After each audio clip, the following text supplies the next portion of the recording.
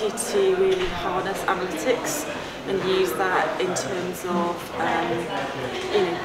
informing process, informing better communication, driving engagement, etc. So I think it's that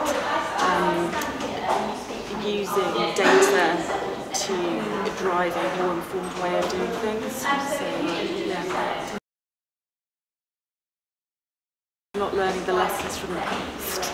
You think about, just going back to my point about engagement, I think, we do surveys every year, we don't seem to always follow through on the plans, we don't get any real surprises, and I think, there's, for me, a point where, as leaders, you've got to just take stock and really get underneath what that is.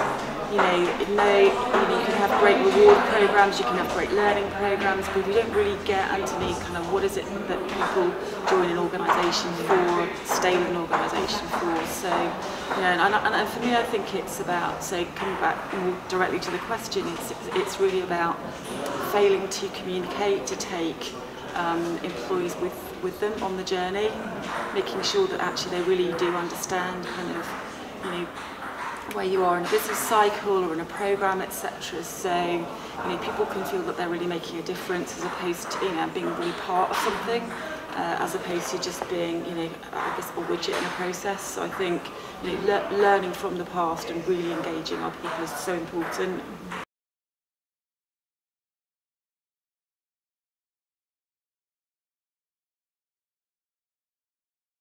Failing to embrace technology is just it will be negative from a competitive perspective. I think we shy away from some of these things because we're thinking about the employment of our colleagues, as opposed to necessarily the opportunities that new ways of working actually present for people. So I think it's dragging your feet around it, I think is a real issue. Obviously it's really important that you have really good change management supporting the technology innovation as well. I'm not sure I could actually say either way, to be honest with you. I think people still don't understand it necessarily. Although organisations perhaps are investing in it more in the business side of things, not necessarily in kind of your kind of back office functions like HR. So I think I suppose it's a bit like the intranet and the internet were years ago.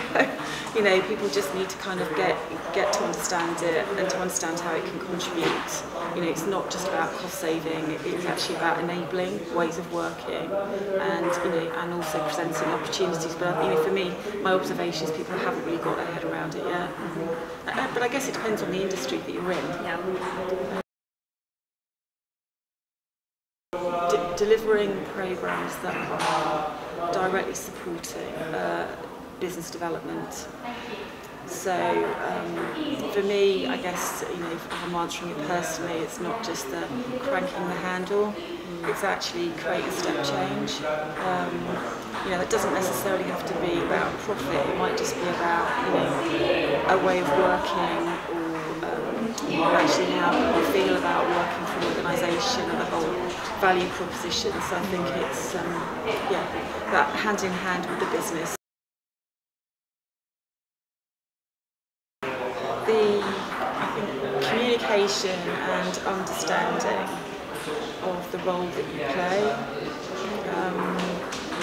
Investing in actually understanding the capabilities that you have within the team, being able to really leverage those.